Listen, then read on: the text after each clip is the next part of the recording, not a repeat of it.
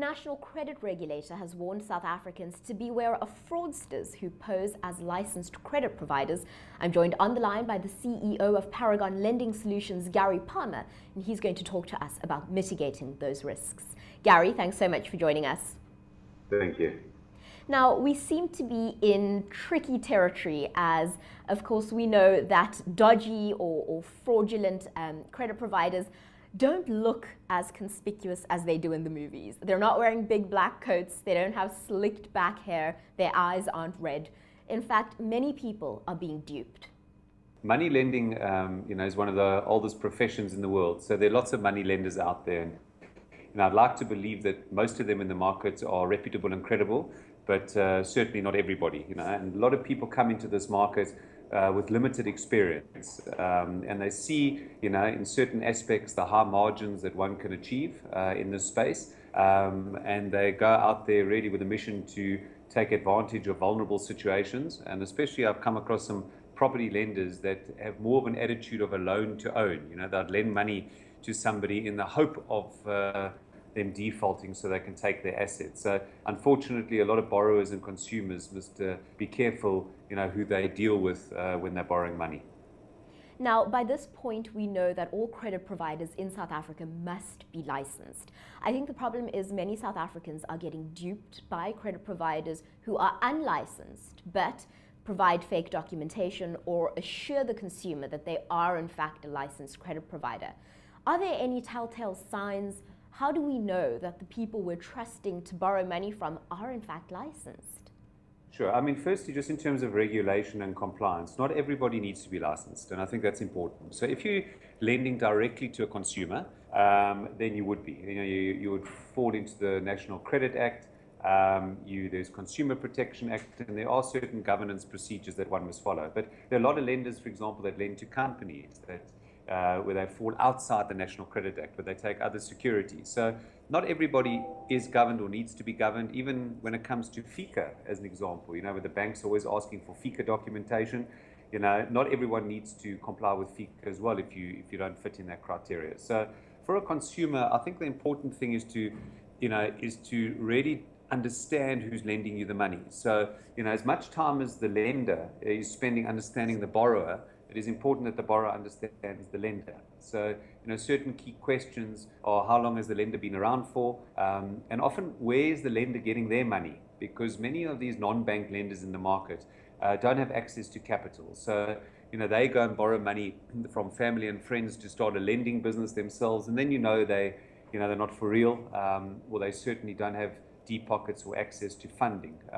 You need to make sure that whoever you're borrowing the money from has got lots of experience. They have credit committees. That's a key area. First telltale sign, if a business is serious, if they've got a formal, independent credit committee that assess the transactions. Many times, you'll have a one-man band who's using some of their own money, who will be the salesperson, the collections person, and the credit person. And that's really not good enough. So in order to be reputable and credible, you need formal credit committees, to assess transactions. And I think another key question that consumers must ask is, when certain clients have gone into default, because, most lenders have had to deal with defaulting clients at some point in their careers. What is their process for collecting on their debt? And I think that's very important. So the borrower needs to understand upfront that should there be a case of default, what procedures does the lender follow, to recover their money? And I think that's also a key point. Gary, up to this point, we've spoken a bit about mitigating the risk, but what do you say to the consumer who quite unfortunately has gotten themselves into a borrowing relationship with an unlicensed or even a fraudulent credit provider? What can you do? Is there recourse? Yeah, the starting point is not to borrow more money. We've naturally, in our business, come across people, ask us for money because they're in financial difficulty currently, they're under debt review, whatever the case may be. And what they're doing is they're asking for additional funds. So, and that's the first problem. You can't, if you're in financial distress and you're missing payments, borrowing more money, new and fresh money to settle old debt is not the way to go. So certainly if you're in financial distress, talk to the lender, see how you get out of that predicament that you're in with that particular lender. If you find that the lender hasn't behaved properly or according to the documentation, is an ombudsman that one can talk to. You can go under debt review. There are counselors that one can speak to. So there certainly are channels that one can explore if you believe that the lender has not acted ethically. If, however, you don't have a problem with the lender, the person's in financial difficulty, that always goes down to the relationship with the lender. I mean, we've come across situations, even when I was in the banking environment many years ago, and now, I'm a non-bank lender. I run a non-bank lending business myself. It's all about relationships between the lender and the borrower. So if you do come across difficulty, if you're a borrower, most important is communicate with the lender, discuss it with them, and see how you can work through it together.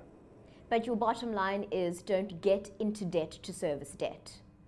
100% right. Don't take on more debt. And often when you're in a distressed situation, that's when these unscrupulous lenders come to the fore. They see you in a difficult situation, and what they'll do is will lend you the money under the guise that they're helping you. But ultimately, that money that they're lending you is exceptionally expensive. So, I mean, I've come across lenders out there who are charging 5% per month.